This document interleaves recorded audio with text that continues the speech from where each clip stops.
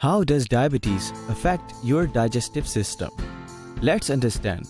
What does autonomic neuropathy mean? It is basically a type of diabetic neuropathy that affects the digestive system, especially the stomach and intestines. It can also affect the blood vessels, urinary system, and sexual organs. What are the symptoms in digestive system?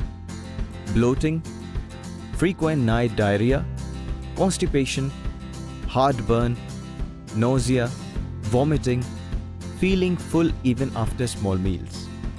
How is it treated?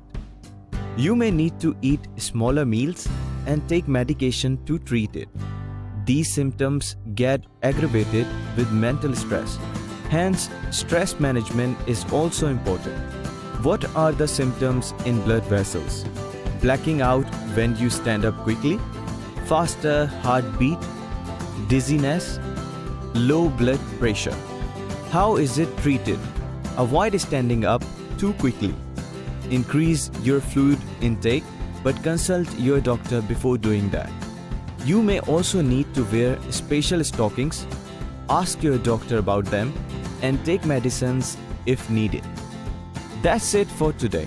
We will be back soon with some more valuable insights about diabetic neuropathy and its type. Stay tuned. Thank you.